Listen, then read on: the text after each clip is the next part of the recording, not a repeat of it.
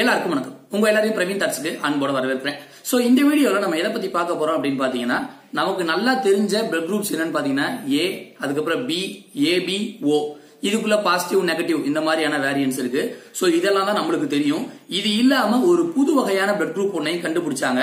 அதை பத்தி பெரும்பாலான நபர்களுக்கு தெரியல. சோ அந்த பிளட் குரூப் என்ன, அதை எப்படி கண்டுபிடிச்சாங்க, அதோட பேர் என்ன, சோ அது எல்லாத்தையும் தான் இந்த வீடியோல டீடைலா பார்க்க போறோம். வாங்க வீடியோக்குள்ள போகலாம்.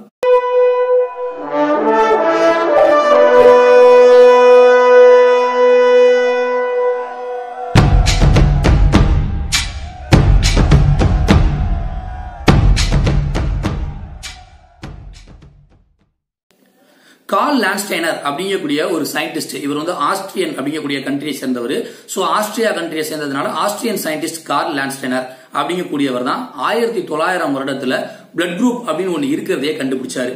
சோ இவர் கண்டுபிடிச்சப்ப இவர் பார்த்த மெயினான விஷயம் என்னன்னா, ரெட் பிளட் செல்ஸ் அப்படிங்கக்கூடிய செல்ஸ்ல ஆன்டிஜன் அப்படின்னு சொல்லுவாங்க. சோ அந்த என்ன டைப் ஆஃப் ஆன்டிஜன் இருக்கு அப்படிங்கக்கூடியதை பேஸ் பண்ணி தான் அந்த பிளட் குரூப்புக்கு பெயரும் வந்து சூட்டப்பட்டது. சோ ஏ வகையான ஆன்டிஜன் இருந்துச்சு அப்படின்னா அதுக்கு பேர் வந்து ஏ பிளட் குரூப். இதுல பாசிட்டிவ் நெகட்டிவ்ங்கிறது வேற. சோ அதே மாதிரி பி வகையான ஆன்டிஜன் இருந்துச்சு அப்படின்னா அது வந்து பி பிளட் குரூப். ஏ பி ரெண்டுமே கம்பைண்டா இருந்துச்சு அப்படின்னா அதுக்கு பேர் வந்து ஏபி பிளட் குரூப். இதுல எதுவுமே இல்ல அப்படின்னா அதை வந்து ஓ பிளட் குரூப் அப்படின்னு சொல்லி சொன்னாங்க. சோ இந்த மாதிரி மொத்தம் என்ன பண்ணாங்க அப்படின்னா 4 வகையான பிளட் குரூப்ஸ் வந்து பிரிச்சாங்க. சோ இந்த சம்பவத்துக்கு அப்புறமா தான் எல்லாத்துக்குமே பிளட் குரூப் ஒன்று இருக்கிறதும் இந்த 4 வகையான பிளட் குரூப் இருக்கிறதும் வந்து தெரியப்பட்டது. சோ 1952ல இது ஒரு கேஸ் ஸ்டடி நடந்தது. அதை பாக்குறதுக்கு முன்னாடி இப்ப ரீசெண்டா நடந்த ஒரு சம்பவத்தை பார்ப்போம். ஒரு குறிப்பிட்ட நபர் ஒருத்தருக்கு பிளட் குரூப் வந்து தேவைப்படுது. அவருடைய பேர்ல இருக்கக்கூடிய அந்த பிளட் குரூப் ஒட்டுமொத்த இந்தியாவிலேயே வெறும் 400 பேர் தான் டோனர்ஸே இருக்காங்க. சோ அந்த அளவுக்கு ஒரு ரேர் பிளட் குரூப் அது.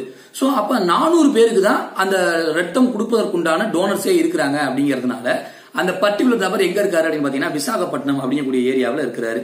சோ அவருக்கு வந்து ஒரு கேன்சர் ட்ரீட்மெண்ட்டுக்காக இந்த பிளட் குரூப் வந்து தேவைப்படுது. சோ என்ன பண்றாங்கன்னா, இந்த டோனர் எங்க இருந்து எங்க டிராவல் பண்றாருன்னு பாருங்க. ஃபர்ஸ்ட் மகாராஷ்டிராவில சோலாப்பூர் அப்படிங்கக்கூடிய இடத்துல இருந்து பூனே அப்படிங்கக்கூடிய இடத்துக்கு டிராவல் பண்றாரு.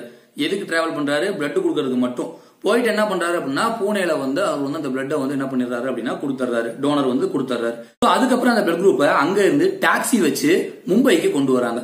மும்பையில இருந்து ஏர் கார்கோ அப்படிங்கக்கூடிய ஒரு பிளைட் மூலமா அங்க இருந்து டைரக்டா விசாகப்பட்டினத்தினுடைய ஏர்போர்ட்டுக்கு கொண்டு வரப்படுது. அதுக்கப்புறம் இங்க இருந்து டாக்ஸி வச்சு அந்த பர்டிகுலர் ஹாஸ்பிட்டலுக்கு தேவையான பிளட்ஸை கொண்டு போய் கொடுக்குறாங்க. இது எல்லாமே நடந்ததெல்லாம் பாத்தீங்க அப்படின்னா ஒரே ஒரு நாள் நடந்திருக்கு. ஏன்னா அந்த அளவுக்கு ரொம்ப ரேரான பிளட் குரூப்.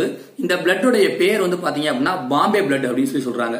இதுக்கு ஏன் பாம்பே பிளட் அப்படிங்கக்கூடிய பேர் வந்துச்சு அப்படிங்கறதையும் பாத்துருவோம். 1952ல KEM அப்படிங்கக்கூடிய ஒரு ஹாஸ்பிட்டல் பாம்பேல இருக்கு.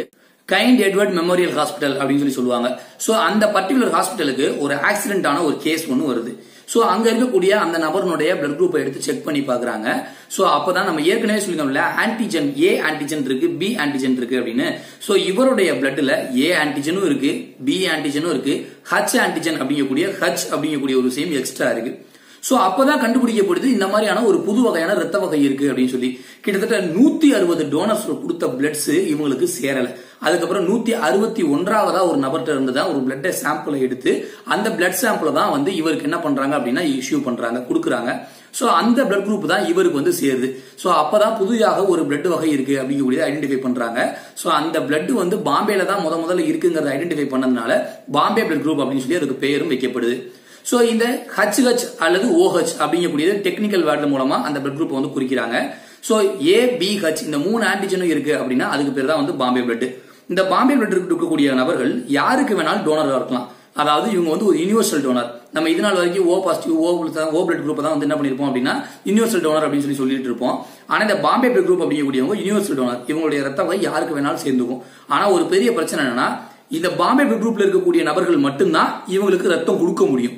அதாவது இவங்களுடைய ரத்தம் எல்லாத்துக்கும் சேர்ந்துக்கும், ஆனா எல்லாருடைய ரத்தமும் இவங்களுக்கு சேராது. சோ இந்த ஆன்செஸ்ட்ரல் ஆன்டிஜன் ஹச் அப்படின்னு இருக்கக்கூடிய இந்த பாம்பே பிளட் குரூப் இருக்கக்கூடிய நபர்கள் ரொம்பவே ரேரா இருக்காங்க.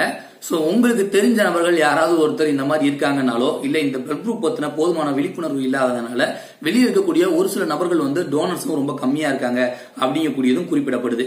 அதனால இந்த பிளட் குரூப் பத்தின விஷயத்தை எல்லாருக்கும் பரப்புங்க. இந்த மாதிரி ஒரு பிளட் குரூப் இருக்கு அப்படிங்கக்கூடிய விஷயத்தையும் நிறைய பேர் தெரிஞ்சுக்கோங்க. ஈவன் பாட புஸ்தகங்கள்ல கூட ABO இதுகள்லாம் தான் கொடுக்கப்பட்டிருக்க ஒழிய இந்த OH HH அப்படிங்கக்கூடிய இந்த பர்டிகுலர் பிளட் குரூப் வந்து கொடுக்கப்படல. இதை நிறைய பேர் தெரிஞ்சுக்கணும் அப்படிங்கறதுக்காக தான் இந்த வீடியோ பதிவு போடப்பட்டது. சோ இவ்வளவு நேரம் பொறுமையா இந்த வீடியோவை பார்த்த உங்க எல்லாருக்கும் நன்றி, வணக்கம்.